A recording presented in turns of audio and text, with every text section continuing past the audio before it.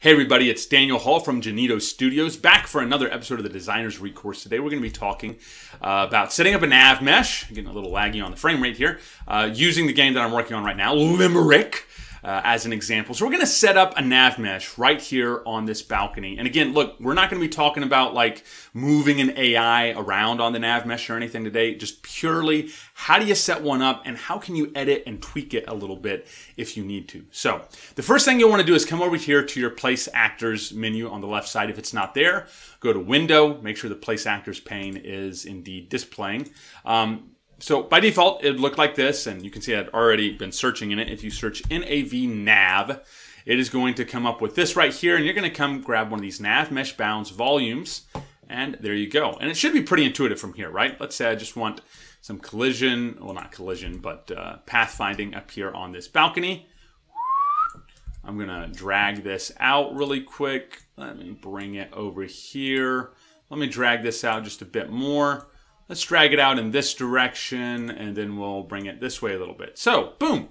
What's easy to do is look and say, okay, well, have I succeeded? So if you'll hit the P key on your keyboard, it is the hotkey to show the Navmesh data. And you can see, hey, that looks great. Life is good. I am ready to get moving and grooving. And indeed, this would work really, really, really well.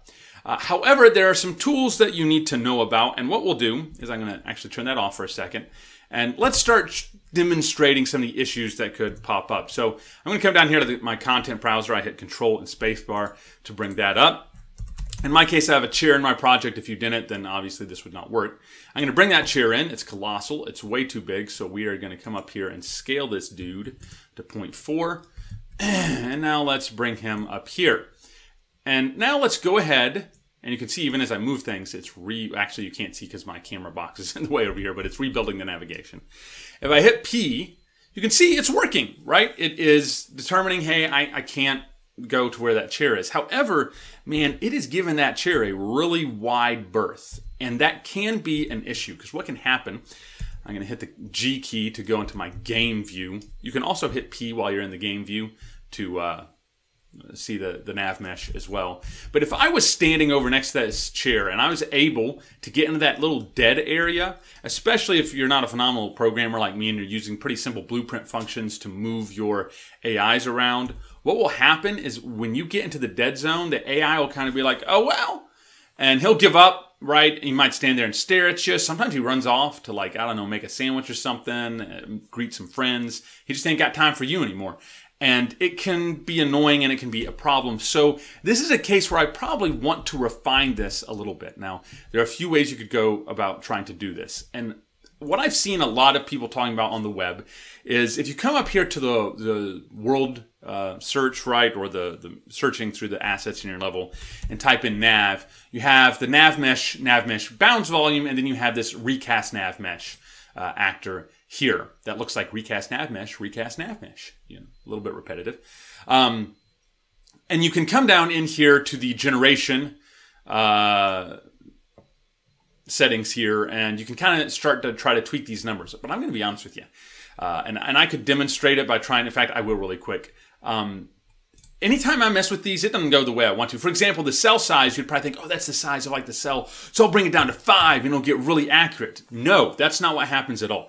All right, so I'm going to put it back to 19. And look, hey, there's probably somebody out there that, you know, knows way better than I do, but I just find that trying to tweak this thing doesn't work very well. So instead, let me show you some of the little tricks of the trade that I use. First of all, I would come here to this chair, and in any asset like this that you bring in that is generating affecting the Navmesh, you can search for navigation right in here, and you can click off of can ever affect navigation, right? You can uncheck that. And you can see that immediately, now the chair doesn't affect navigation. But now we have a second issue, right? Now the AI doesn't think it's there at all. So if I was standing on the opposite side of this and it was standing opposite to me, it would just stand there and try to go through the chair and not be able to. And the AI would look incredibly, incredibly stupid, which we don't want that either. So how then would we fix this? What I would do is, again, back over here in my Place Actors pane, I've searched for Nav, looking for all the Navmesh tools and stuff. And there's this Navmesh modifier volume. And you can see that as soon as I bring it in, what it does is it blocks off an area. You can, let's get rid of this search over here. Over here in the details panel, you can change this to be different things like null, low height, obstacle. I'm sure you can set up your own custom. But we're not going to really worry about any of that. We're going to leave it to the default, which is that it blocks off areas of the nav mesh, right? To just kind of say, all right, look, you may not see an obstacle, but I'm telling you there's one here and you can't go here. So we're going to kind of bring this over towards where the chair is, right? And there we go. We're getting in pretty tight, but we're not quite there yet. So let's go ahead and squeeze this in a little bit more. And now you can see, especially if I take my chair and I kind of just line it up just so here. It's still a little bit wide this direction, so I'm going to go back and I'm going to squeeze this in just a wee bit more. And now I'm going to grab my chair, and there we go. That is pretty good, right? I'm going to go ahead and turn that off. Things are looking good. We go into our game view and actually turn this on, and you can see, man, I'm lined right up with the legs there. And there we are. Now, I know what you might be thinking in your mind is, well, Daniel, that means I'd have to sit there, right, and like manually try to do that. And this is what I would say. You're going to get what you want to do the work to get.